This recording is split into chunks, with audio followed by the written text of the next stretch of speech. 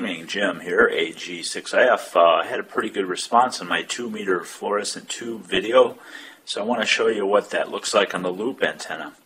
I've got a diagram here.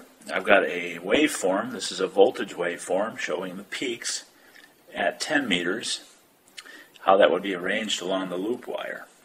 And just for demonstration, I've got a 20-meter. It's twice the size, the waveform. The peaks are farther apart, they're twice as far apart, and 40 meters.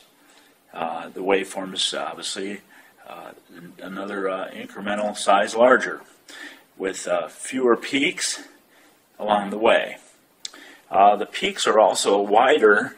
A 40-meter voltage peak is wider than a 20, and it's wider than a 10.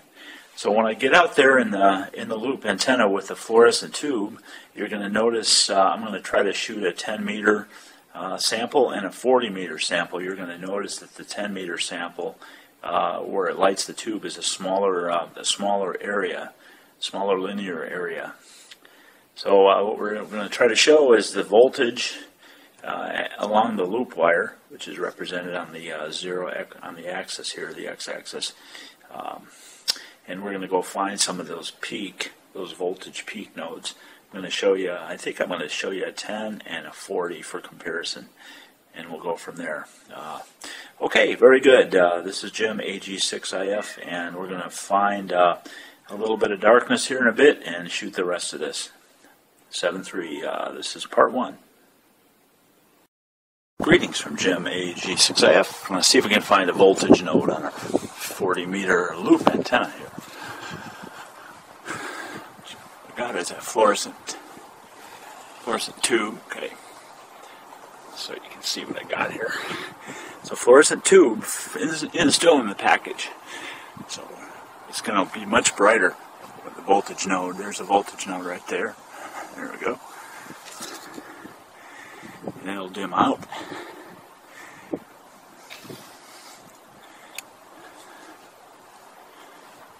All right. So there's the voltage is lower. You kind of see I'm going along the loop here. And then it dims out. It's going to come back over here. Find another voltage node. Here we go. There's the voltage node. And then it's going to dim out again. All right. 7.3. That's the 40-meter voltage node. They're pretty wide. They're fairly wide, so you can really see that with a tube. You can also see it with an RF meter. But the tube's more fun, don't you think? AG6IF saying 7.3.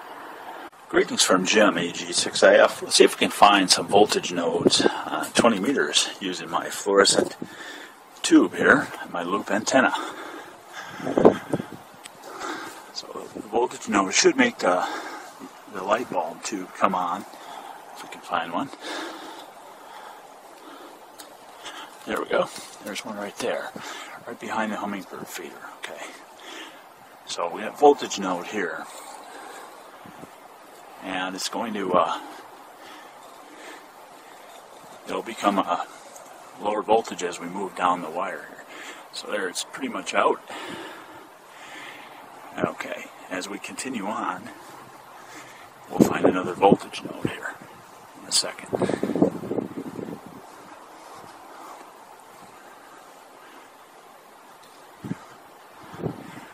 There's a voltage node as we come around the corner of the loop. And then it dims out again. Alright, very good. So 40-meter loop, I'm using 20 meters. There's 2 or 3 voltage nodes out there in this thing, and you can see them with a fluorescent tube or an RF signal strength meter as well. 7.3 to all. This is Jim AG6IF. Have a great evening.